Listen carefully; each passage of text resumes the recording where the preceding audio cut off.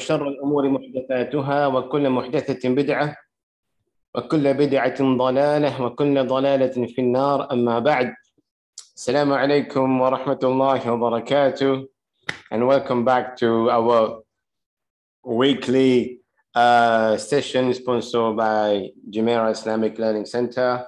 I myself, Brother Ayaz Housey, and it's great to be back. And I know I took almost like 3 weeks or 2 weeks and a half off due to Eid. Well, I wasn't celebrating Eid that long, but I just had to extend a little bit for some other reasons. But alhamdulillah, Rabbil Alameen, things are trying to get sorted out, alhamdulillah. So I believe it's time for us to get back on track, inshallah. Yeah. So there's no doubt that we need to thank Allah subhanahu wa ta'ala for each and every blessing that we have. We need to thank Allah subhanahu wa ta'ala for giving the opportunity of coming here, and I always say it, and I remember, if I say that class what we're having now, we used to have this back in the Markaz, in the Islamic Jumeirah Learning Islamic Center in Dubai. Before the pandemic, we used to have it there on site, and many people could not attend because of work, because no transport. Maybe it was hard for them to come after Salat al-Isha. Allah subhanahu wa ta'ala made it easy. So now we got no excuse not to attend. You might be driving, just listening. You might be on your couch, listening. You might be sleeping. Just put it on, just listen. In ways of when we look at the pandemic, what happened 2 years ago, we did benefit a lot. Yeah, maybe some people did had some kind of financial crisis during that time, and we have had some people that have lost their loved ones. We've got some people who has actually got their health deteriorated, and at the same time we've got like how we call it, in each and every situation there is a good and the bad. Yeah, for definitely we should always put in mind that whatever happened by the grace of Allah subhanahu wa ta'ala. Allah subhanahu wa ta'ala says in the Quran, قُلْ لَنْ يُصِيبَنَا إِلَّا مَا كَتَبَ اللَّهُ لَنَا, and nothing shall afflict us except what Allah has written for us. When we have been afflicted with something, my brothers and sisters out there, it is either for Allah subhanahu wa ta'ala to make us go near to Him, like what happened to the prophets, what happened to the salihun, the righteous and the pious, or we'll be afflicted by something that Allah subhanahu wa ta'ala wants our sin to be erased, and they're both good. They're both good. That's why the Prophet Muhammad said, عَجَبًا لِأَمْرِ الْمُؤْمِنِ. It is so strange about the affairs of the mu'min. If something good happened to him, he thanks Allah. If something bad happened to him, he's patient. Why? Because when something bad happened to you, my brother and sister, and myself, we know from the verse I just mentioned now, قُلْ لَنْ يُصِيبَنَا إِلَّا مَا كَتَبَ اللَّهُ لَنَا. Nothing shall happen to us except by the will of Allah Azza wa Jal. Listen, for you know that if this test is being put on me, this calamity is being afflicted upon me, فيها خير. خير. There's good in it. Either Allah is getting my rank and my position higher near Him, like what happened to the righteous, or Allah subhanahu wa ta'ala wants you to enter Jannah. Allah subhanahu wa ta'ala wants you to enter Jannah. But by those small sins that you have, it has to be removed here before you meet Him. صح? Your headache that you have, your tooth pain that you have, your back pain that you have, your eye ache or pain what you have. And Nabi said, حَتَّى الشَّوْكَةَ يُشَاكُهَا. Even if a thorn prick you inside your fingers or whatever, إِلَّا كَفَّرَ اللَّهُ بِهَا مِنْ خَطَايَاهُ. Except that Allah Azza wa Jal is forgiving your sins. That is why whenever something like this happens, what do we say? Oh, Alhamdulillah. You trip, you fall down, Alhamdulillah. You get some kind of stress, distress, sadness, whatever, Alhamdulillah. Don't be like the people who, when they trip, they fall down, or something bad happened to them, what do? They say the F word. Oh, they start stressing and blaming Allah Azza wa Jal. How many good deeds I have done, and now look at my hal. How many good deeds I have done, and now look at my situation. Ajib. Just give me one moment.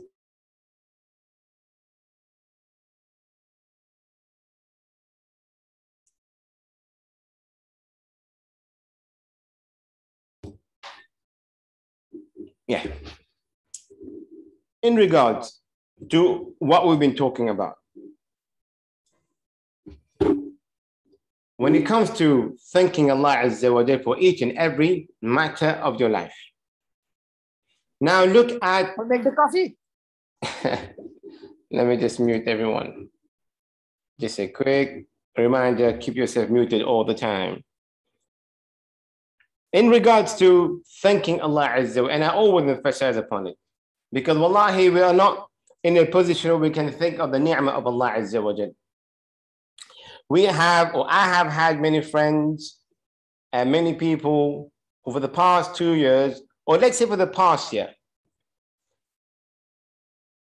that lecture of speaking about the new Islamic year, and I still remember when was the last time I said that lecture. That was 1 year ago. And 1 year ago, and many people that we know listened to the lecture. Many people benefited from the lecture, and many people is not here today in the lecture, especially in the masjid, especially in the khutbah. I remember when you look at them, they're not here. Because let me tell you something, al-umr yamur. The years go, and whatever happened today, it's not going to happen tomorrow. What you just did now, 2 minutes ago, you're not going to get it anymore. That is why it is said that if you do not use your time properly, the time will cut you like a safe. The time is like a sword. If you don't cut the time will cut you. But when you look at the time, why I'm saying this is because when you look behind, you're like, subhanallah. The problem is, we don't look behind as love Muharram. We have been programmed to look behind at the Gregorian calendar. So when January comes, or December comes, we look behind, you're like, wow, it has gone very quickly. But when you look at the Muharram, you're like, whoa, subhanallah, it has gone very quickly. The time is still the same, but the time will go, the time will run, we will grow stronger, we will grow weaker, we will get shaver, old, we will go into the grave, generation gonna come, and the only time when the time is stopped is when Israfil will blow the horn. When Israfil will blow the trumpet. This is the time when you feel the time going to stop. But I come and I go. You come and you go. We go where? We go to the barzakh. We go to the barzakh. And the people carry on generation over generation. So that is why when we have the time, it is something that we need to know that it is something very precious. Because let me tell you something, there's nothing that you should be concerned about when the new year comes. I mean, if you look at that, we see people, I mean, in general, people, when the new year comes, they want to party. It's okay. That's the culture of the people. And we're not saying anything haram. Don't get me wrong. People now, they want to have a gathering. They get very excited. The new year's coming. But at the same time, my brothers and sisters, the more new year you celebrate, the more you're getting nearer to that time where you're going to leave the dunya. That is why I find it a little bit strange to find people make proper big party about their birthdays. And then what happened? When you actually sit and think about it, they're getting near to that age where they're going to leave the dunya. There are people happy to be old, and there are people who regret to be old. So each and every day of our life, we just need to thank Allah subhanahu wa ta'ala. Wallahi, thanking Allah subhanahu wa ta'ala is very something not easy to do. But our daily life, if we renew our niyyah, it actually shukra lillah. I wake up, I say Bismillah. I drink something, I say Bismillah. I eat something, I say Bismillah. Whatever I do, Alhamdulillah, La ilaha illallah. You're thanking Allah. Even though you're just remembering Allah, it's a thank to Allah Azza wa Jalla. Al-dhikrullah huwa shukrullah. Al-dhikrullah is shukr lillah. Your 5 daily prayers is shukr lillah. You're sharing and you're caring is shukr lillah. You're looking at someone with a manner of what Allah Azza wa Jalla loves is shukr lillah. For this tells you that our life, daily life, is actually thanking Allah Azza wa Jalla. But we need to renew our intention. So when we think about the new year, 14, wait a minute, I actually forgot the year again today. Subhanallah, I was giving the khutbah and I forgot. 1443. Exactly. I was giving the khutbah last week and the year is 1442. And I was going to say 1422. One day, like subhanallah, insan, we just insan. Nasiya, we always tend to forget. And I was giving the khutbah and I was about to say, we have just left the year of 1422. We're actually 1442. So 1422. And Ajib, I was just about to say this. And I was like, no, skip it here because I'm not really sure. Just got confused. But anyway, it's been 1443 years since the Prophet Muhammad sallallahu alayhi wasallam migrated from Mecca to Medina. Yeah. 1443 years since the Prophet ﷺ migrated from Mecca to Medina. Now look at this. This is what's good about it. When you want to give a lecture, when you want to give a story, take out the lesson out of it. Because you want to know the story of Hijrah and Miraj, the Hijrah. Go on Google, you will find them. But not many people can actually deduce the lesson and then implement it in today's world. Look at this one. 1443 years since the Prophet Muhammad passed away. Sorry, the Prophet made the Hijrah. So it's after that 10 years, the Prophet passed away. So 1433, the Prophet Muhammad passed away. Great, no problem. So when you look at it, just think of this properly now. A little bit of mathematics.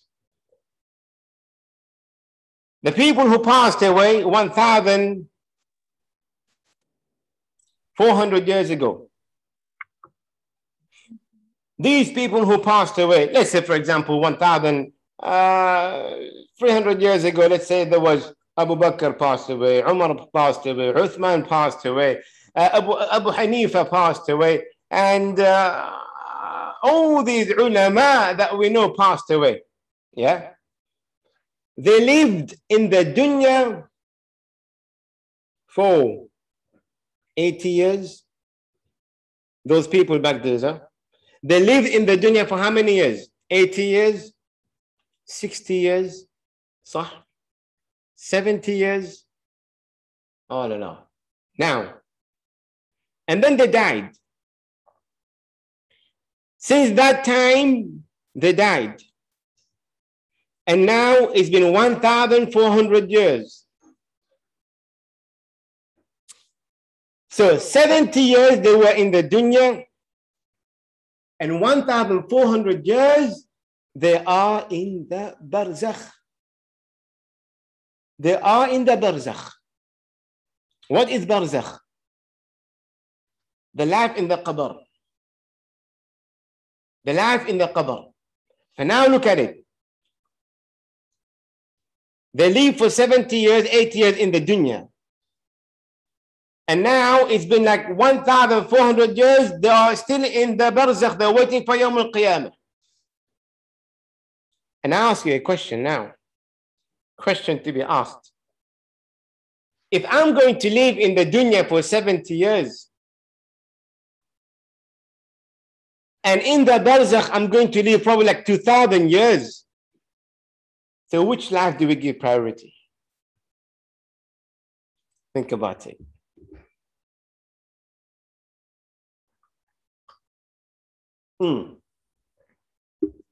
Which life do we give priority? So now, unfortunately, we give priority to this life. We work day and night to get a house. We work day and night to get a beautiful car. We work day and night for the future of our kids. We work day and night in order to get what we wish and yearn for. And we know that this dunya is temporary. صح? So now when you think about it, which one take more preference? حياة برزخية أو حياة دنيوية? Is the life of the dunya take preference to the life of the barzakh? We're not talking about Jannah Jahannam. We're not talking about Yawm al-Qiyamah. We're talking about the hayat barzakhiyah. In the life between the life and the Yawm al-Qiyamah. The life between the death and Yawm al-Qiyamah is called barzakh, in the grave. It's another world, no? In the barzakh, according to hadith, there will be a man who will come, and then it will be the man, you know, the hadith says, handsome man gonna come in a shape of a beautiful man. It will come, and then it will be there at the time of the question and answer in the grave. And then when it will be asked, who are you? And then the hadith says, for verily I am the good deeds that you used to do in the dunya. For verily I will stay with you in the qabr until Yawm al-Qiyamah to keep you company. That's in the qabr. In the qabr, you can see your place in Jannah, morning and evening. And then you keep on saying, Ya Allah, make the day of Yawm al-Qiyamah comes, I can go there. May Allah make us among them. In the qabr, you smell one of the most beautiful smell. In the qabr, when you look left and right, it's not the qabr that we see when we dig the grave. It will be as if until your eyesight reach, this is going to be your width of your qabr. Qabr, you live, you sleep, you eat. This is the hayah barzakhiyah. That's for the good people. And the opposite for the people who has gone, who do not believe in Allah subhanahu wa ta'ala, people who innovate, people who go against Allah Azza wa Jal. That's the opposite. We ask Allah subhanahu wa ta'ala to make our life in barzakh hayatan tayyibah, a good and beautiful life. This is what we want. So again, when we speak about the new year, we speak about al-a'mar. Al-a'mar, our years that has gone by and how we can better that years. Spirit, which one are better to focus more? Haya barzakhiyah or haya dunyawiyah? May Allah subhanahu wa ta'ala make us among the people of Jannah. May Allah subhanahu wa ta'ala make us meet the people of Jannah. May Allah subhanahu wa ta'ala make the a'mal of Ahl Jannah easy. Ameen bi-idhnillah ta'ala. Al-Hijri. Okay, now we're starting. Astaghfirullah. That's always introduction, always get into like 35 minutes or whatever. So we get that quickly, inshallah. And the Hijri, not too far from what we spoke about last week in the khutbah. And inshallah, probably tomorrow I might go a bit more into deep detail. Tomorrow, 4:30. And I'm going to send, inshallah, the link and the group. 4:30, we have another lecture tomorrow in regards to Hijri. In regards to Hijri, let me tell you something, my brothers and sisters. First of all, we know very well how Islam started. And Nabi sallallahu alayhi wa sallam, Nabi Ummi, he was someone who didn't know how to read and write.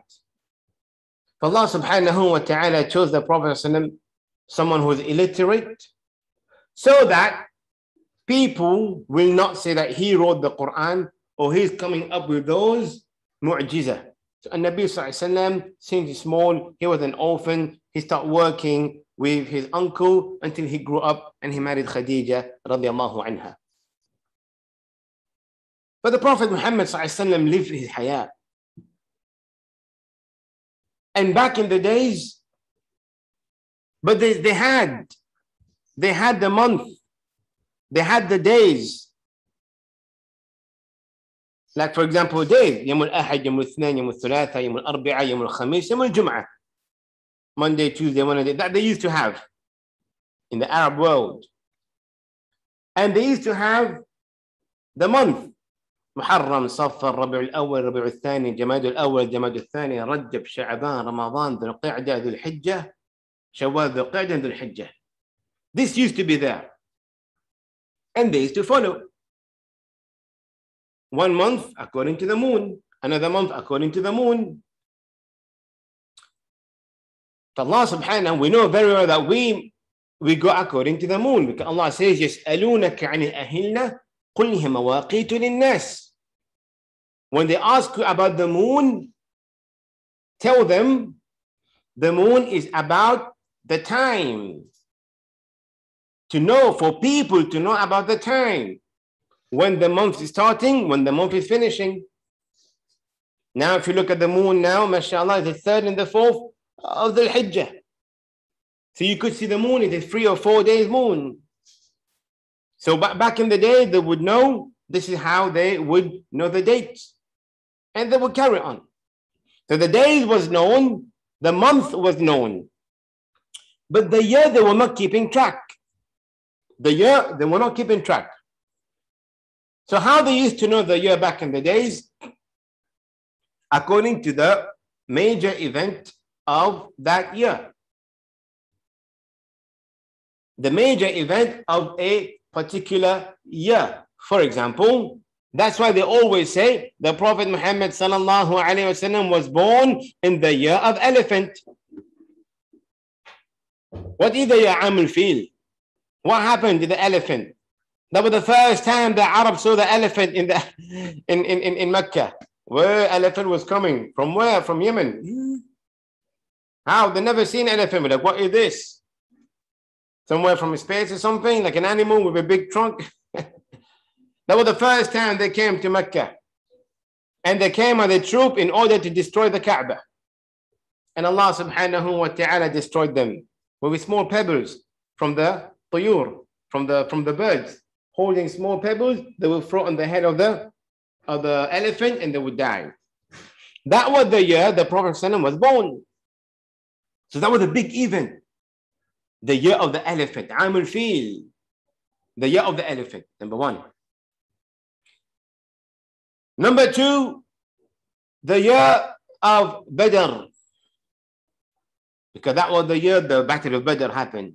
The year of Uhud, that was the year the Battle of Uhud happened. The year of Huzn, the year of sorrow, that was the year the Prophet Muhammad lost his wife and uncle. So they call it the year of sorrow.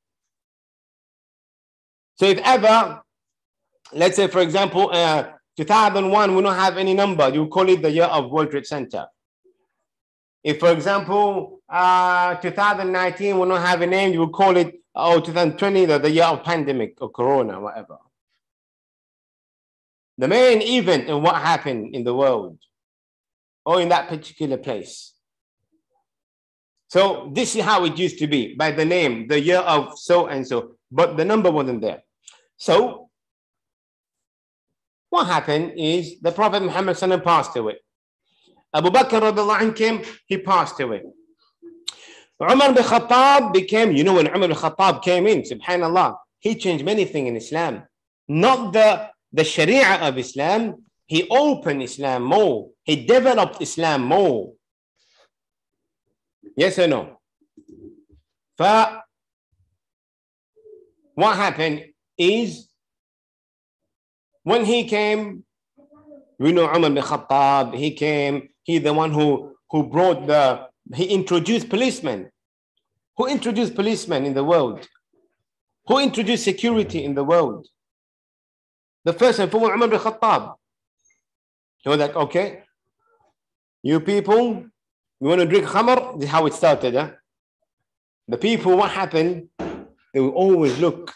Because Umar bin Khattab, what he would do, Umar bin Khattab, subhanallah, in the night, he would go and do patrolling himself. He would go and check if any people are not sleeping because of their hunger. Umar bin Khattab. He would see if anyone is doing something that he's not happy with. So he would go patrolling in the night. So he was like, and sometimes there were some people, what they were doing, they were drinking khamr. They would drink khamr in the night. You know, sharab, wine. So guess what? You're like, okay. So now these people, they're drinking wine in the night. I heard. What I'm going to do now, I'm going to enforce something which is called the policeman. All right, I don't need to be there. So if they don't fear, Allah make them fear those people so they can stop. So this is the one that started. Policemen, guard, security at the time of Umar bin Khattab. And there are many things he came up with. He's the one who wanted to Abu Bakr radiallahu anh, let's go put all the Quran together. But anyway, we get back to the subject, is that Umar bin Khattab, he came up with the writing of the year. Because Abu Musa al-Ash'ari, who was in Iraq, he was getting a letter from Umar. But the letter was not dated. There was no date in the letter. So Umar bin Khattab would send letter to Basra in Iraq and tell the Amir over there, do this, do that, what's happening, everything okay. But it was not dated. There was no date. Abu Musa al-Ash'ari, what did he do? He sent a letter to Umar bin Khattab, say, Ya Amir al-Mu'mineen, listen. We are getting, listen, the Romans, the Persian, what they're doing, they have their dates. Why don't we have dates as well? So Umar bin Khattab was like, okay, that's a very good idea. So what he did, he brought the people together, the Sahaba. He was like, okay, the Sahaba made وَأَمْرُهُمْ شُورَى بَيْنَهُمْ. This one makes you a very good leader. Think about other people, come and brainstorm something, and then he was like, okay, listen, we need to come up with Islamic year. We need to come up with the Islamic year. We have Muharram Safar. but we don't have a year where we can actually follow. Then the Sahaba said, why don't we follow the Romans? You know, the Romans, like 2021. They said, no. Why don't we follow the Persians? Al-Furs. Sahaba was like, no. Then they were like, why don't we start our own calendar from the prophethood of the Prophet ﷺ when he got the Nubuwwah? And then another one said, why don't we start the calendar when he passed away? And then Umar bin Khattab said, and Uthman bin Affan, they were like, let's start the calendar when he made a hijrah from Mecca to Medina. Why? It starts from hijrah from Mecca to Medina. 13 years is already gone in Mecca of prophethood.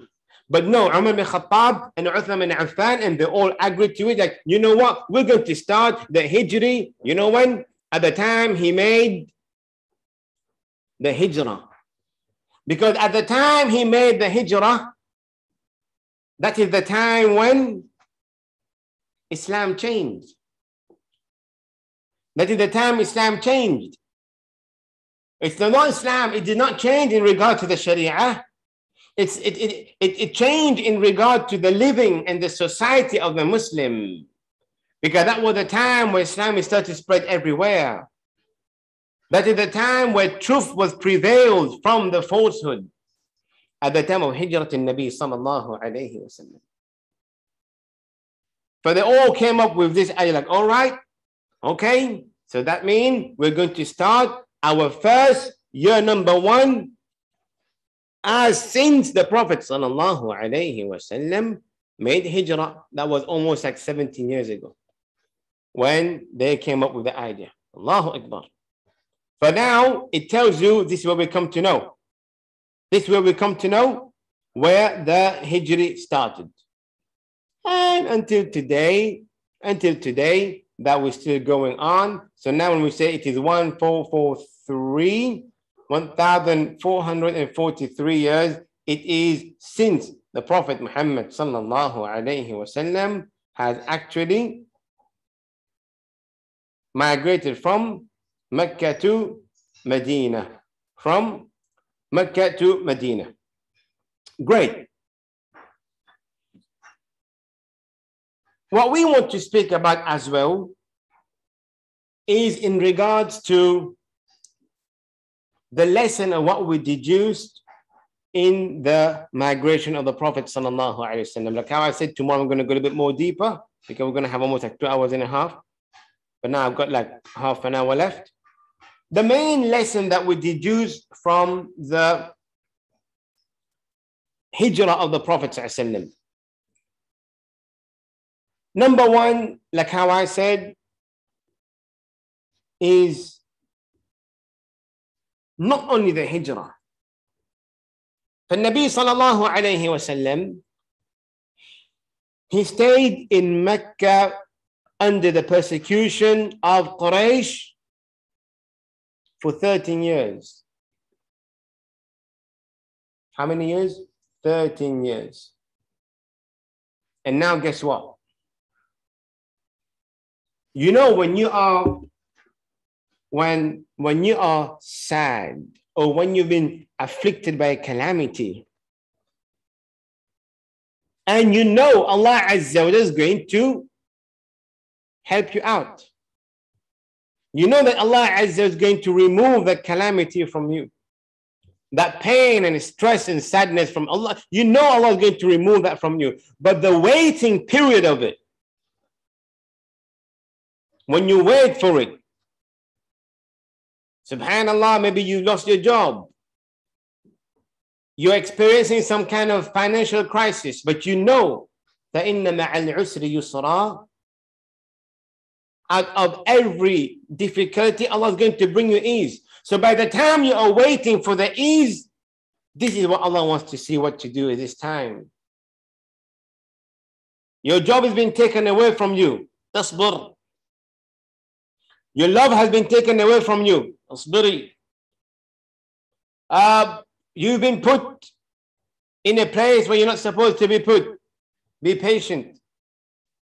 People are making dhulm upon you. People has taken your rights. Be patient. By the time you are patient, my brothers and sisters, this is the time when you know that Allah Azza wa Jal is going to open your way. How do you actually comport yourself in this time? There are some people who will be saying, Alhamdulillah, it's hard, Alhamdulillah. At that time, some people will be like, man, I can't do it. Allah's not helping me. Allah's not helping me. So there are two kinds of people, grateful and ungrateful people. If you were to look at the Prophet sallallahu alaihi wasallam, for 13 years, he tried to send his people to Habash, to Ethiopia, to migrate. It didn't work. Again, second time, send them to migrate. It didn't work.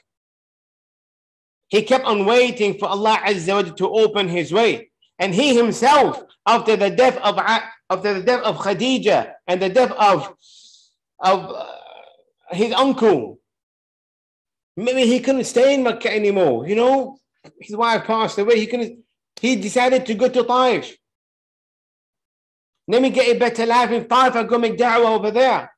Even over there, before he entered, he was pelted. He had to leave. So at that moment, what do you say? This is the moment Allah wants to see. But then after Allah subhanahu wa ta'ala revealed to him, after 13 years, Allah Azza wa Jalla revealed to him, now you can migrate to a place where there are a lot of gardens with palm trees. That was Medina Munawwara, Yathrib. After 13 years, 13 years, Allah Azza wa Jalla opened his way. فَإِنَّ مَعَ الْعُسْرِ يُسْرًا. Allah is going to open your way, my brother and sister, but you just need to be patient. And the patient time is the time when you are actually waiting for the faraj. It is the time when you're waiting for Allah to remove that from you. This is the best of time. Ayyub alayhi salatu wassalam, for 17 years, he was on the bed. A Nabi, prophet, messenger, loved by Allah. He was on the bed. His family left him. He lost his crops. He lost his wealth. He lost his animals. He lost everything. Even the only one who stood by him was his wife. Even people couldn't come and visit him because of how deteriorated his body was. People left him. But after 17 years, but he knew. وأيوب إذ نادى ربه أني مسني الضر وأنت أرحم الراحمين فاستجبنا له. What did he say? وأيوب إذ نادى ربه أني مسني الضر. He didn't say, oh Allah, give me shifa. He didn't say, oh Allah, give, ya Allah, give. He said, oh Allah, for verily harm has afflicted me. وَأَنْتَ أَرْحَمُ الرَّاحِمِينَ. And you're the best of those who show mercy. فَاسْتَجَبْنَا لَهُ. Allah Azza wa Jalla replied to his call, and Allah subhanahu wa ta'ala gave him shifa. For though these 17 years, did he actually complain to Allah? La wallahi. Straight away, Allah Azza wa Jalla gave him his health. Allah returned back his wealth. Allah returned back his family. Allah returned back all his wealth and his richness and his cows and his agriculture, and he got back what he got. He was waiting. Yaqub alayhi salatu wassalam. Allah. They took his son from him, Yusuf alayhi salatu wassalam. His eyes became blind because he kept on crying. But he never gave up. He knew. He kept on saying, فَصَبْرٌ جَمِيلٌ عَسَى اللَّهُ أَن يَأْتِيَ بِهِمْ جَمِيعًا. He said, فَصَبْرٌ جَمِيلٌ. Sabr is beautiful. And we know sabr, what he meant is the reward of patience is great. But we know patient in itself is murwa. It's bitter. It's hard. It's pain. It's easy for people to say, just be patient. It's easy to say, but the person who's feeling it, he knows what he's going through.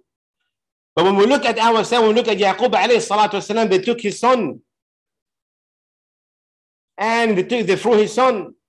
He didn't know what his son was. And Allah subhanahu wa ta'ala kept his son all the way in Egypt. He became the minister. And after how many years? Yaqub alayhi salatu wasalam saw back his son. فصبر جميل والله مستعان على ما تصفون. Patience is beautiful. When did it become beautiful? When you reap the reward after it, and then you look behind you like, subhanallah. If I wanted to be patient, I wouldn't have got what I'm getting now. As-sabr.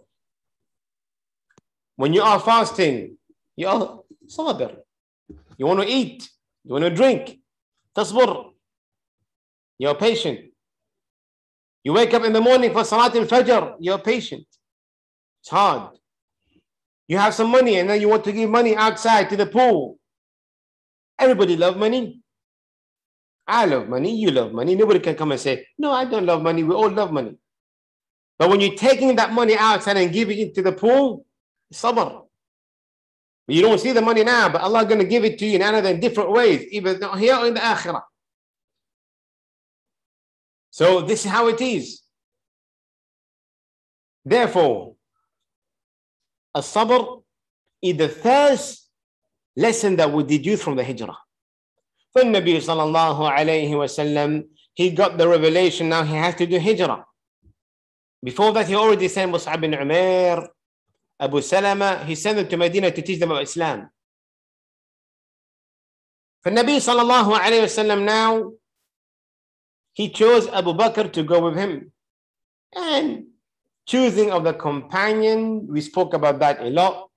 We know that if the Prophet sallallahu alaihi wasallam has chosen Abu Bakr to be his companion on that journey, that means he has held Abu Bakr in high esteem. That means he has the respect that he has for Abu Bakr. He doesn't have it for anyone else.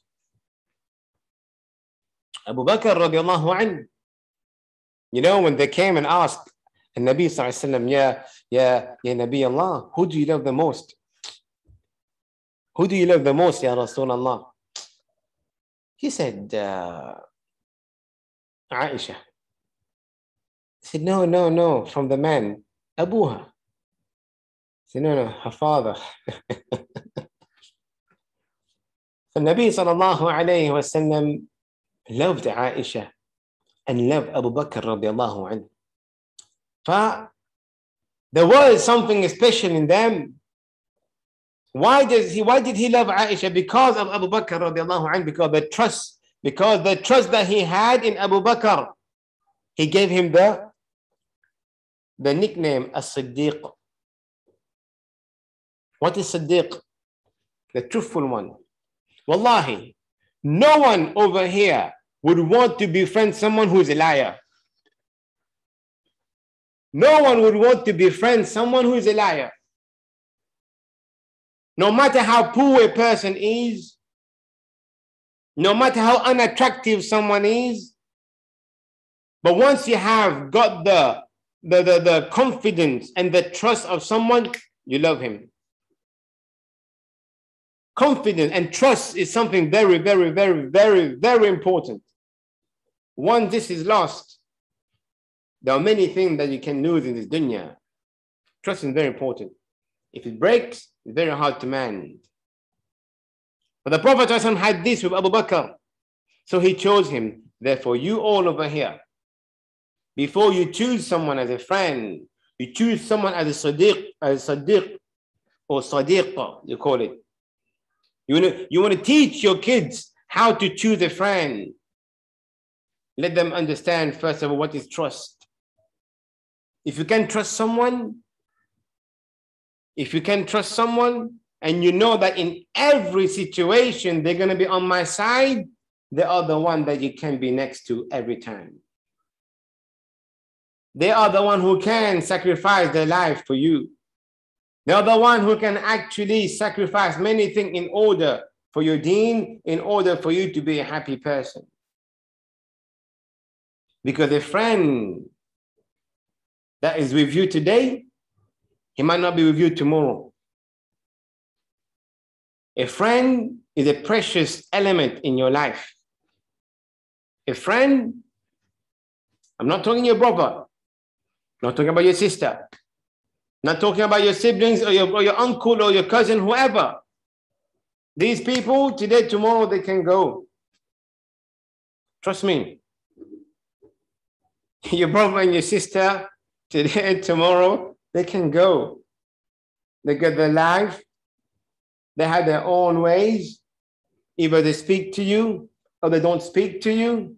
Or they got a problem because inheritance, you took their money, patati, all this stuff. But a friend who is really trustworthy, wallahi, and I say wallahi, you will love him and he will love you, and you will benefit from him and he will benefit from you in this dunya and the akhirah. How many people I have seen who passed away? They died. It's not their brother and their sister that go and visit the grave, huh?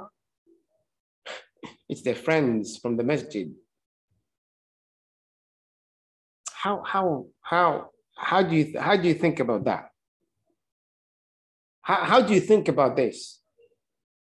A good friend will love you in this world while you're alive and while you're dead, while you pass away. The one who you're going to see find next to your grave, most of the time, you're going to find the one whom you really love as a good friend and love you as a good friend. And the one that you're going to look for in Jannah, if you don't find him, is going to be your friend. And I said that a couple of times, even in my last khutbah. Your brothers, we don't have any hadith that your brother going to look for you, or your mother going to look for you, or whoever from your family. But your friend, the one who was with you in the dunya, the one who was making dua for you when you were in your grave, the one who will be looking for you on Yawm al-Qiyamah when you be put in Jannah, the one who will be looking for you, he'll be like, Ya Allah, for verily, Muhammad, Abdullah, Fatima, Zainab, Ya Allah, they used to fast together. We used to pray together. We used to give sadaqah together. We used to do this together. Ya Allah, I don't see them. It's your friend. And Allah will tell them, go in Jahannam. If they say, La ilaha illallah, remove them and bring them here, put them in Jannah. Who? Your friends. So now the lesson that we deduce from Abu Bakr, that the Prophet Muhammad took Abu Bakr as a friend because he was Siddiq. He was a trustworthy person. How many people, you yourself now, when you think about it, you could be 35 years old, you could be 40 or 50 years old, or you can be 17 years old, listen to me now, and you look behind, you're like, yeah, I know that guy. Oh, yeah, I know that sister, I know, it was okay, he was okay or she was okay, and then this what happened, that happened, and then, my money got stolen, and this got stolen, and they spoke behind my back, and then they sold me just like this, and wow, you start thinking about it. And then there's only one or two person in your life that stayed with you. When you think about them, you're like, yeah. The reason why I still like that person, that friend of mine, is because he kept the trust, he kept the promise. He was with me day and night whenever I was in need of a companion. They are the only one that Allah will put barakah in your relationship. Simple. The love increased and increased and increased and never decreased. So my brothers and sisters out there, before you take a friend, think very well. because these friends are going to be for you in this world and the akhirah بإذن الله تعالى. The third lesson that we may deduce from the hijrah of the Prophet Muhammad sallallahu alayhi wasallam is that the Nabi sallallahu alayhi wasallam, he took Abu Bakr, and then he took another guide with him, and then they went towards Medina. Usually to go towards Medina, you had to go toward the east, but on that day they went toward the west. Khida', to deceive the Quraysh. But they knew. People followed them. The Nabi sallallahu alayhi wasallam went towards the mountain of Jabal Thawr, Ghar Thawr, in the mountain towards Mecca, where the Prophet Muhammad sallallahu alayhi wasallam went, and he and Abu Bakr went with a cave in there. For Nabi sallallahu alayhi wasallam and Abu Bakr, they stayed in that cave for 3 days.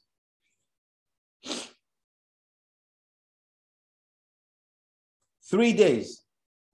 Abu Bakr and the Prophet sallallahu alayhi wasallam stayed in that cave for 3 days. Did they get fed up? No. What was happening? At that time, the Quraysh came on top of the mountain. Abu Bakr said, Ya Rasulullah, if those Quraysh were to look down, they would see us. So Nabi sallallahu alayhi wasallam said, don't worry. Why do you worry when Allah subhanahu wa ta'ala is the third one of us? Huh? Don't worry. Wallahu thalithuhum. فإذ هما في الغار إذ يقول لصاحبه لا تحزن إن الله معنا. Do not fear, do not grieve. Allah subhanahu wa ta'ala is with us. Allahu Akbar. Again, a friend. A friend is someone who always give you positivity. A friend is someone who always make you think good about Allah Azza wa Jalla and yourself. A friend is someone who always get you toward the straight path. Allah, the Prophet Muhammad told Abu Bakr, no worries, Allah is with us. And they never seen. It is even said that the Prophet Muhammad was sleeping on the lap of Abu Bakr. The Prophet was sleeping on the lap of Abu Bakr. Subhanallah. You know, in the cave, lot of holes. But Abu Bakr saw a small snake peeping out. Snake or scorpion peeping out. But Abu Bakr radiallahu anhu did not want to wake up the Prophet sallallahu alayhi wasallam. Abu Bakr did not want to wake up the Prophet sallallahu alayhi wasallam. What did he do? He put his toe of his foot and he shut the hole with his toe of his foot in order for the snake or for the scorpion to come out and prick the Prophet sallallahu alayhi wasallam. That was in pain. Abu Bakr radiallahu anhu started to whimper. Whimper means like start to cry a little bit. Cry and cry because of the pain, but he didn't want the Prophet ﷺ to wake up. Look at this. We call it friendship. So the tears came on the beard of the Prophet of Abu Bakr. And then the tears went all the way and fell on the face of the Prophet ﷺ, and then he woke up. And then he came to know what happened. Subhanallah. Protection, caring, and loving. These are the things what you see, mashallah, when it comes to the hijrah. Bits by bits, if we were to go and take out lesson and apply that in today's world, subhanallah. Each and every event of the Prophet ﷺ, there's ibar. There is lesson to be deduced from. Subhanallah. And there are more. At the same time, You put your trust in Allah subhanahu wa ta'ala. Abu Bakr and the Prophet ﷺ, they put their trust in Allah subhanahu wa ta'ala. And they went into the cave. They were not just like, okay, you know what? We put our trust in Allah and then we don't do anything. لا, فعل الأسباب is very important. They went, they hid into the cave, and then they put their trust in Allah subhanahu wa ta'ala. Did the Quraysh see them? لا والله, they didn't see them. ما شافوا. Why? Because they put their trust in Allah Azza wa Jal. They were able to go from Mecca to Medina in 7 days. Well, the whole journey took 10 days, but 3 days in the ghar, in the cave. 7 days it took them to walk and come back. No, to walk, just to go there. Because he put his trust in Allah subhanahu wa ta'ala. The Prophet Muhammad sallallahu alaihi wasallam and Abu Bakr left the cave, and then they went to Medina, off without any difficulty. Ajib. This is something that we really need to understand. When you put your trust in Allah for each and every matter of your life, in regards to your work, in regards to your upbringing, in regards to your call, the affairs of the house, in regards to your sickness, in regards to your business, akhi, put your trust in Allah Azza wa Jal. وَمَن يَتَوَكَّلَ عَلَى اللَّهِ فَهُوَ حَسْبُهُ. Today I was speaking to someone. And وَمَن يَتَوَكَّلَ عَلَى اللَّهِ فَهُوَ حَسْبُهُ. For verily, you put your trust in Allah Azza wa Jal, it is sufficient. Because when you plan something, you decide something, you intend something, Allah wants to see that intention. How do you put that intention into the concept of tawakkul? How do you put your intention into the concept of tawakkul ala Allah? Musa alayhi salatu was salam, he took the people Bani Israel from Egypt, walking towards Palestine. Ooh, look at that. He had the Bani Israel going with him towards Palestine. In front of him, there was the river Nile. Where could he go? On the right side, there was the mountain. The left side, there was mountain. And behind him, there was the army of Fir'aun. Khalas, you're going to crush now. In front, the river of Nile. Behind, the army of Fir'aun. Left and right are mountains. They got nowhere to go. Sandwich. Khalas, ma'a salama. One of the people from Bani Israel said, "Inna la mudrakun." قال كلا إن معي ربي سيهدين. They said, "Oh Musa, khalas, we're done. Finish. Fir'aun's going to catch us now. Finish." He said, "كلا إن معي ربي سيهدين." Allah Azza wa Jal is with me. My tawakkul upon Allah, and Allah is going to do something. I didn't sit and asking Allah's help. I did make an effort. Allah subhanahu wa ta'ala asked him, فاضرب بعصاك البحر فانفلق فكان كل فرق كالطود العظيم. Allah told him, now Musa, take your staff and hit the sea. The sea opened.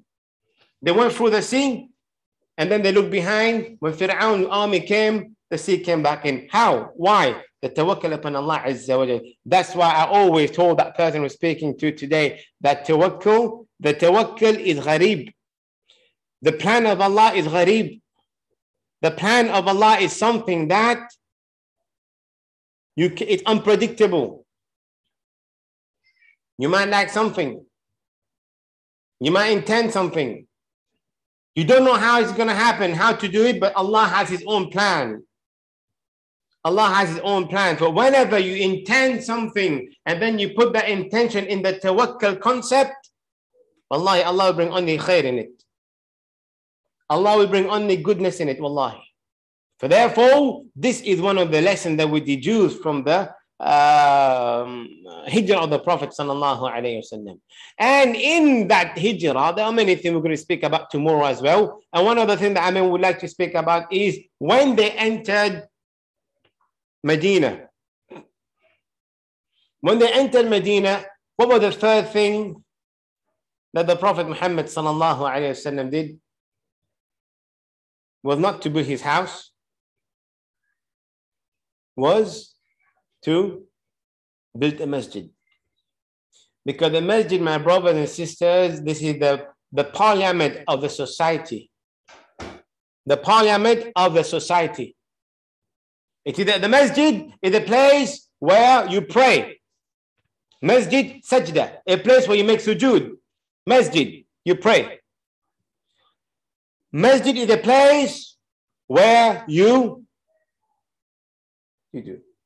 study. Well, the Sahaba used to come and study.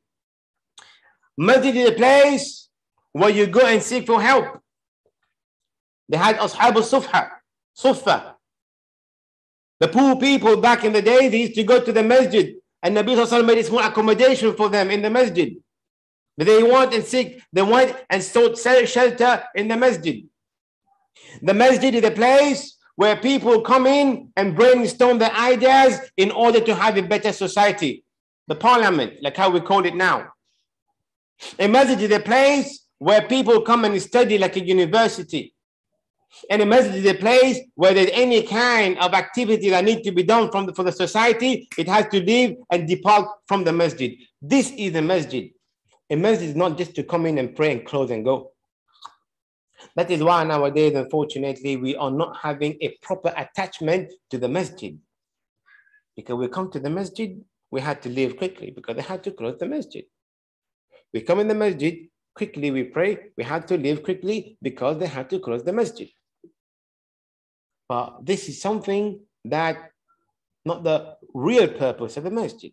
So the masjid is like how we have in still in some countries, mashallah. The masjid is left open. But of course, under supervision of trustworthy person.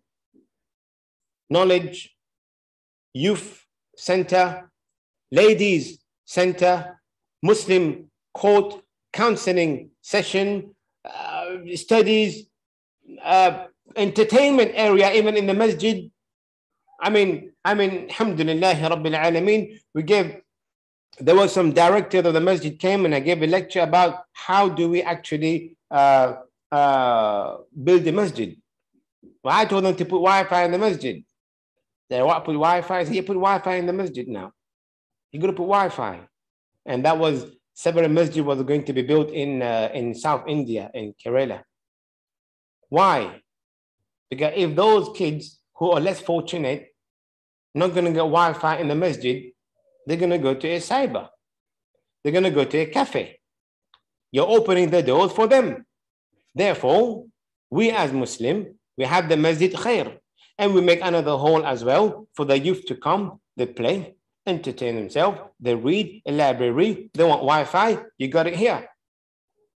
This is how the Prophet Muhammad masjid used to be. Where the people of Habash, they used to practice the archery next to the masjid of the Prophet ﷺ, where Aisha was looking at them. The Prophet Muhammad ﷺ put his cheeks with the cheek of Aisha radiallahu anha together.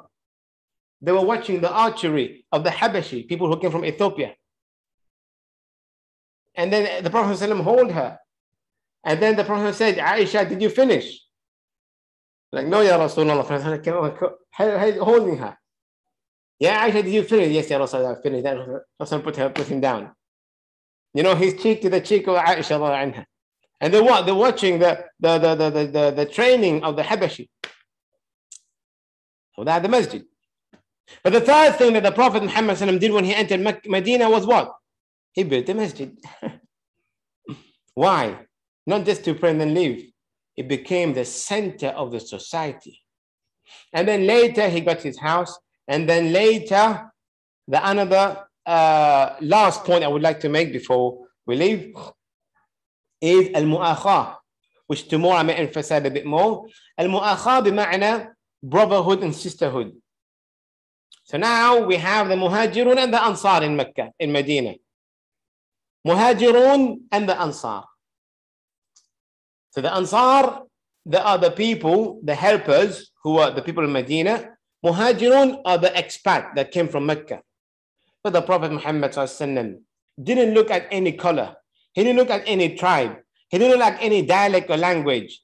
He was like one Muhajir and one Ansar. One Ansar is going to take one Muhajir and live together.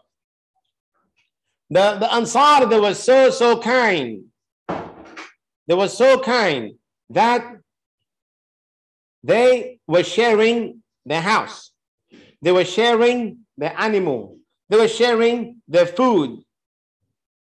And we even have report that some of the Ansar, they're like, Ya Rasulullah, I have 2 wives and I can give them one of them. This is it, because that was the norm. That was how extent they wanted to help the Muhajirun. So it tells you al-mu'akhah, brotherhood and sisterhood, how important it is in Islam. You don't need to look at who is he and who is she or whoever, where they're from, which culture, but all this stuff. No. Nahnu ummah wahida. We are one ummah created by Allah subhanahu wa ta'ala. Created from the dust, and we're going to go back to the dust, and we're going to be removed from the dust, and then go to Jannah bi'idhnillahi ta'ala. So therefore, there should not be any differentiation or racism of feeling and think and thought in Islam. Abadan, never. So this is what happened. They even took Bilal radiallahu anhu. It tells you al-mu'akhah. Al-mu'akhah means, come from the word ukhuwa, akhi.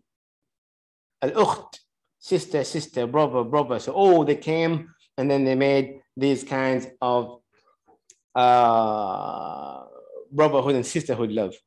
And one of the things, this is only 3 or 4 important lesson we have deduced today from the Hijrah of the Prophet ﷺ. Bi'idhnillah ta'ala, tomorrow at 4:30, 4:45, inshallah, we're going to send the new link for that. We're going to speak more in detail about it bi'idhnillah ta'ala. And in regards to Muharram, we know that Muharram is the first month of the Islamic calendar. It is a sacred month in which we know that the 3 consecutive sacred months, which is the Qa'dah, the Hijrah, and Muharram, and then Rajab. And Muharram is the first month of the Islamic calendar. And the Muslims decided that Muharram be the first month.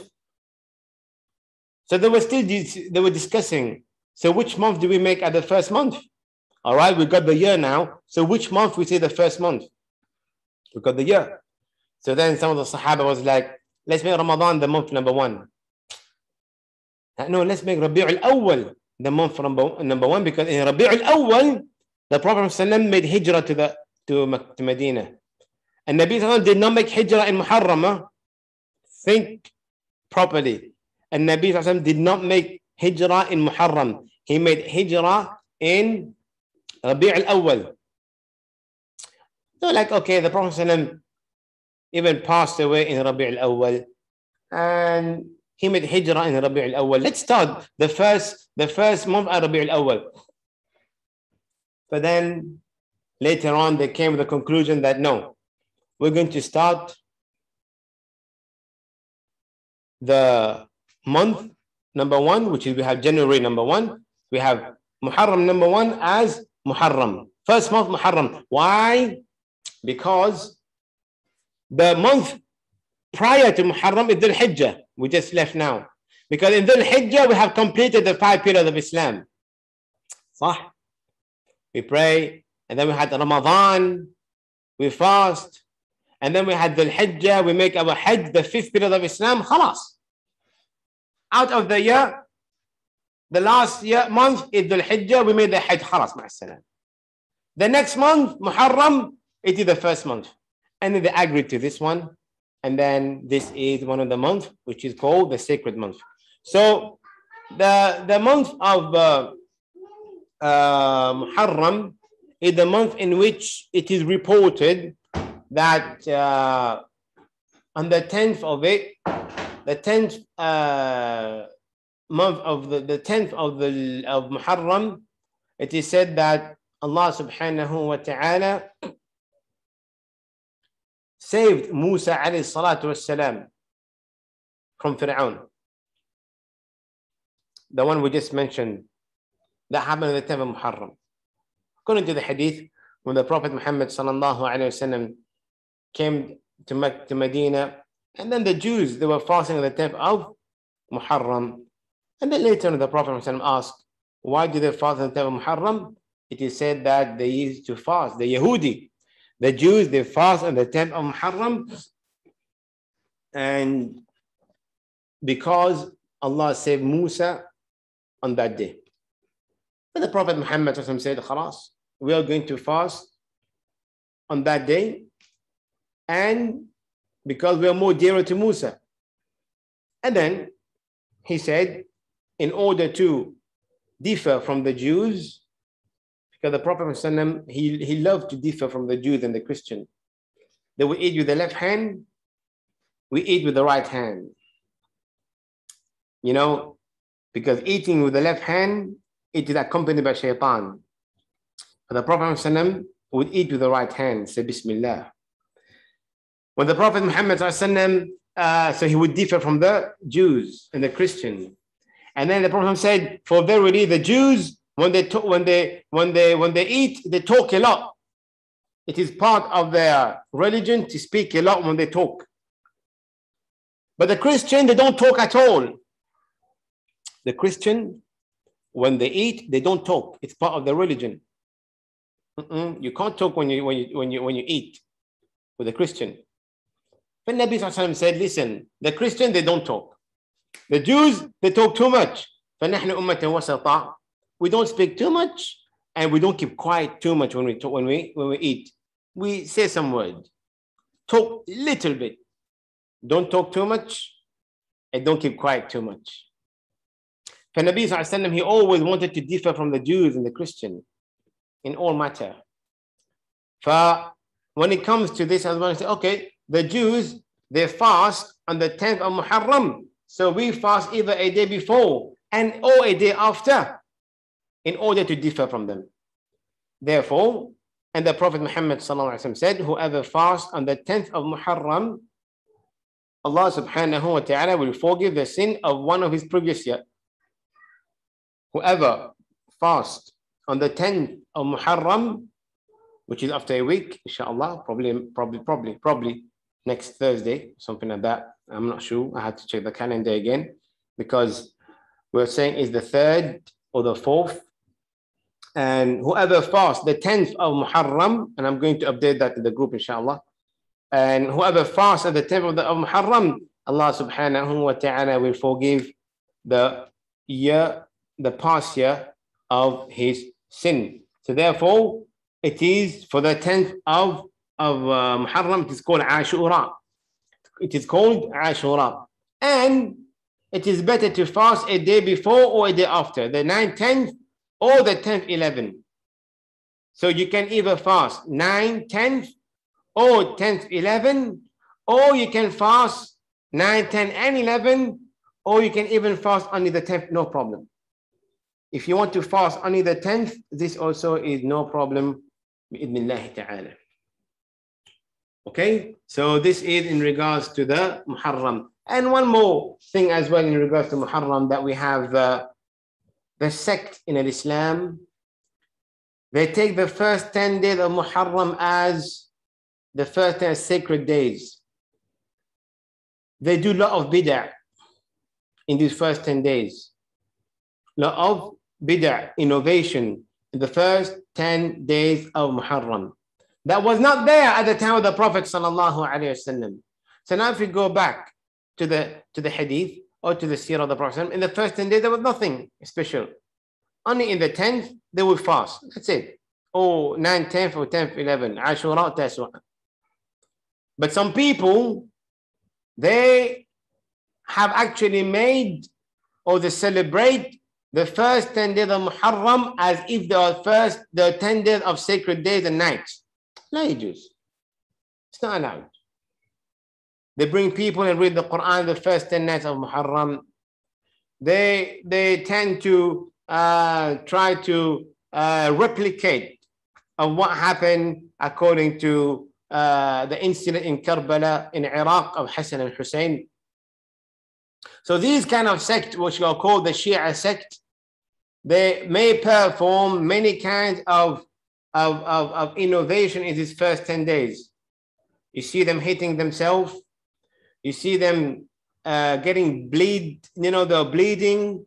You see them stabbing themselves. You see them hitting themselves with chain. And this happened in the first 10 days of Muharram, especially on the 9th and the 10th. And then when you ask them why, they say because on the 10th of Muharram, one of either Hassan or Hussein was martyred. So this is, even though he was martyred on that day, we have no rights to mourn in this way. So we fast because of Musa alayhi salatu wassalam. We've got nothing to do with Hassan and Hussein in these first 10 days. Yes, we love Hassan and Hussein, the Ahl al-Bayt, the people that the most beloved youth, the leader of the youth in Jannah. Great. But to bring up new ibadah, to mourn their death, then this has become an innovation. But guess what? Guess what? Even the Sunni, they do it. They're like, oh, it's Muharram, we have to do this. No. In Muharram, there's nothing special to be done except that you fast on the 9th, 10th, or the 10th, 11th of Muharram. That's it. This is what the Prophet Muhammad used to do. And we have no rights whatsoever to add or subtract anything in the religion. Wallahu ta'ala a'lam. All right. I'll take some questions. Great. Question number 1. Is it a sign of the Day of Judgment that time will go fast? Yeah. It is said that the time will not go fast. The question is it sign of the Day of Judgment that time will go fast? The time will stay the same, but the barakah of the time will be elevated. The barakah of the time will be elevated, but the time is still the same. 24 hours in a day, 365 days in a year, 7 days in a week. The days and the time is still the same. Just the barakah will be elevated from the time. Mukhtar, how about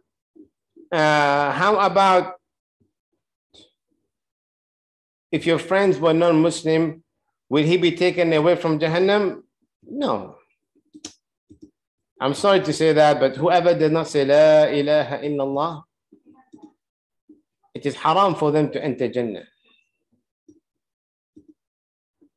If your friend did not say La ilaha illallah, it is haram for him to enter Jannah. Therefore, no matter who he is, even if the Prophet Muhammad parents, when he was requested to ask Allah for forgiveness for them, that Allah subhanahu wa ta'ala told him, you can't ask for forgiveness for them, but you can visit their grave. It tells you everything. Question.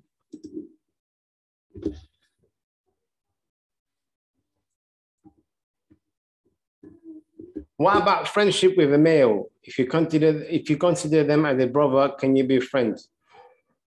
Look, this is something that we know that is actually happening in in many places, like universities, colleagues at work, and many kind of scenarios, situation happen, especially in the world where we have ikhtilaf, especially in the world where we have mixing going on. But therefore, this is something that we have to be very careful. Like, for example, if ever we know colleagues, we're living in a world where they've got colleagues, male and female at work. So what we need to do is we need to understand the way of interaction, the way of talking, the way of interacting with people, so the way of trusting people, the way of knowing where does the limit and the boundaries lies. So usually at work or wherever, you can find people, they have meeting together, and all these kind of things has to always have a barrier. You know what I'm saying? They should have a barrier where you know that you're not going to let shaitan play in between. So therefore, in regard to this one, it's something that even though you might feel that you might take, people say you might take someone as friends or as brother and stuff like that, it's something that we need to be pretty careful, because many times we do say that brother and sister, but then we do get pretty easy. So this what happened is when it comes to the colleague. If you have colleague at work, and then you really had to make meeting, which I know the place where we are multicultural, we had to try our best to make sure that the barrier is there, and then we can trust people. But at the same time, we need to have the barrier that Allah has put and the limit in between the different genders. Why are most terrorists Muslim? Why are most terrorists Muslim? Why do they say that they are the Mujahideen and say that they will go to Jannah by killing? Who said that most terrorists are Muslim? The couple of people that have actually, even without proof, that has come in the news, so-called by the name of Muhammad, by the name of so and so, this is what has been portrayed to us. We cannot say that why are most terrorists Muslim? Abadan. Who is a terrorist? Is someone who creates terror in the heart of people. If I come and I create terror in your house, if I come and I create terror in your society, I'm a terrorist. If a thief comes into your house and he creates terror into your house, he's a terrorist. If you got a husband, who come and create terror in the atmosphere, he's a terrorist. A terrorist is someone who creates terror in the heart of people, of society. Why would people say that majority of the Muslims are terrorists? Abadan. Why don't you call Hitler a terrorist?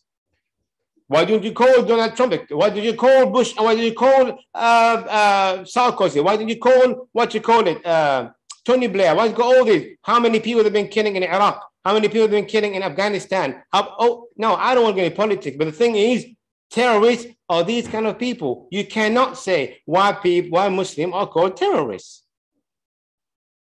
Has you ever heard in history that Hitler was one? What did he do? What's been happening now? The people, back in the days in 2001, 2, 3, when they cleared out Iraq, 2005, when they cleared out Afghanistan. Why don't people in Burma, over there, they call the people, the government there as terrorists.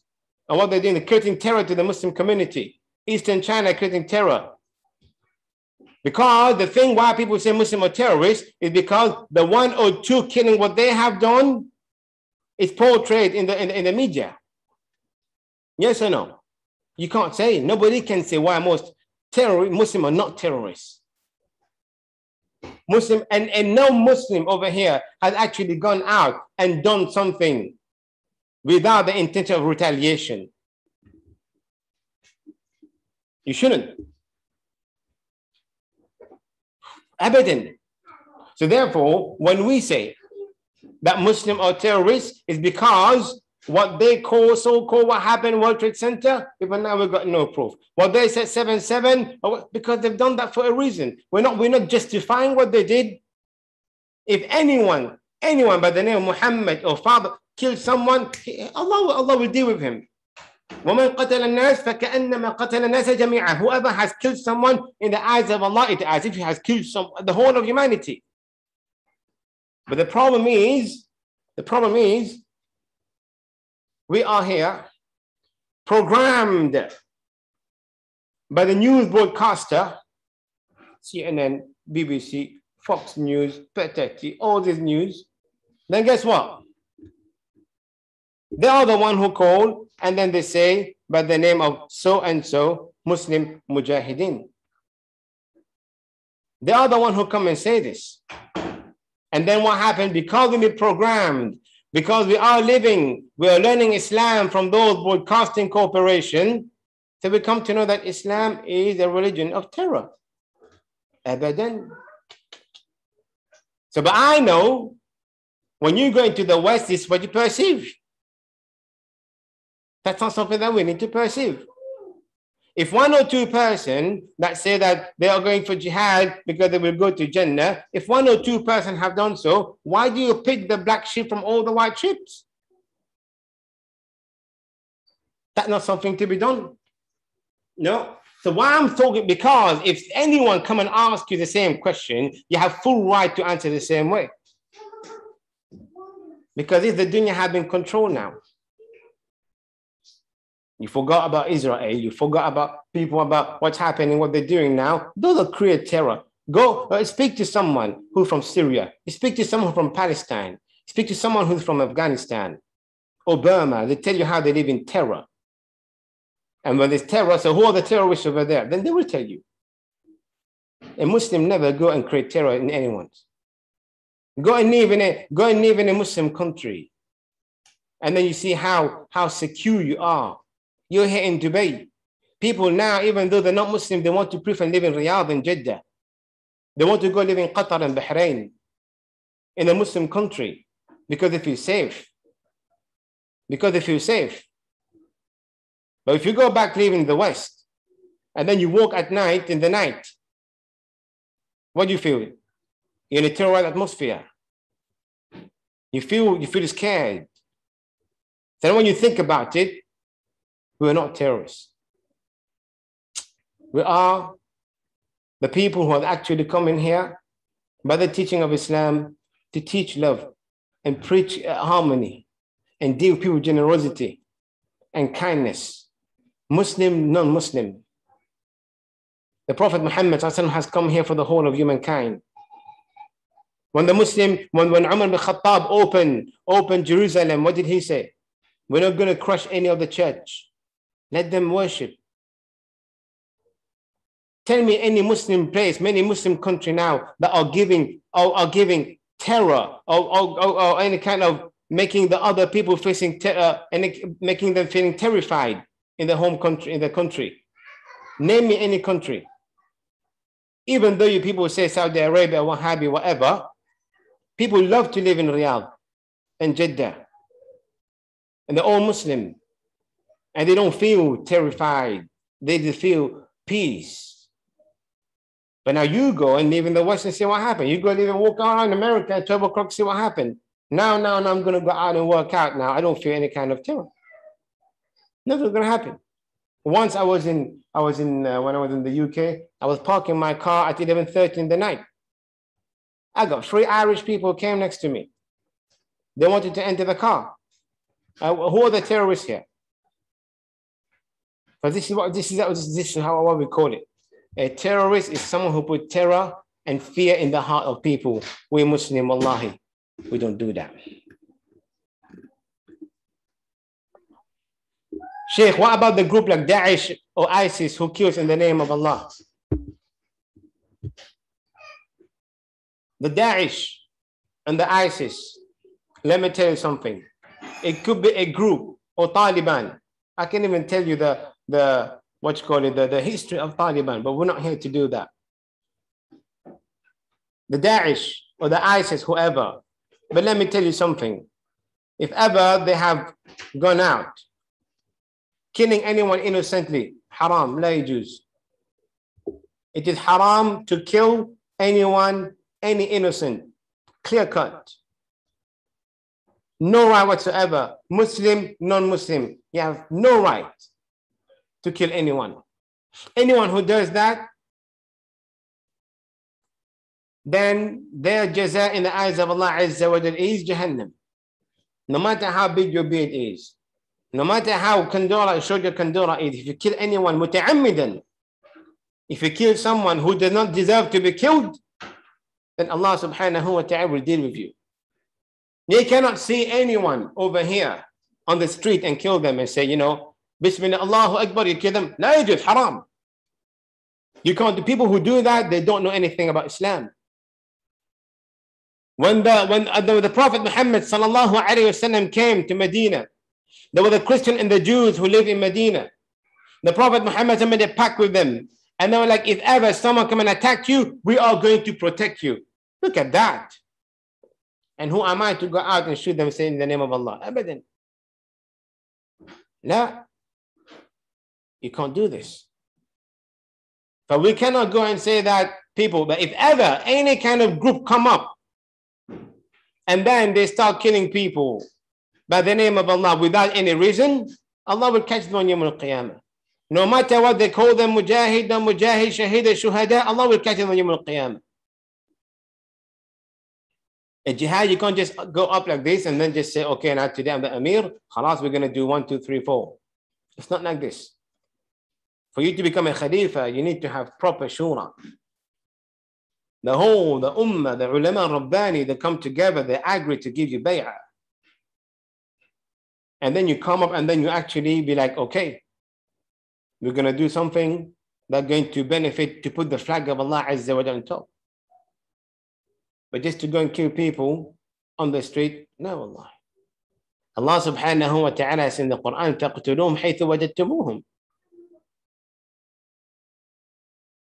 You فَقْتُلُوهُمْ حَيْثُ وَجَدْتُمُوهُمْ, which means that when you get into the battle, this is where they get into the issue where when the non-Muslim, they read that part in the Quran. You know, you when you fight them on the battlefield, you kill them wherever you find them. That's only on the battlefield. And if ever you catch them as captives, you let them go. حتى يبلغه مأمنة. Let them go in a security place. But therefore, my brothers and sisters out there, it is a question that many people ask. Sometimes we get stuck and we don't know how to speak. Sometimes we get stuck, we don't want to speak. And those people that come and they crush us with this kind, because you see that on the media. They did the quick and very neutral way in order for you to answer that. And Wallahu ta'ala a'lam. فستذكرون ما أقول لكم وأفوض أمري إلى الله. شكرا, and بإذن الله تعالى, it's already 11 o'clock and tomorrow Jum'ah. And I asked Allah subhanahu wa ta'ala to make it easy upon all of us and to give us tawfiq to be able to raise the flag of Allah subhanahu wa ta'ala.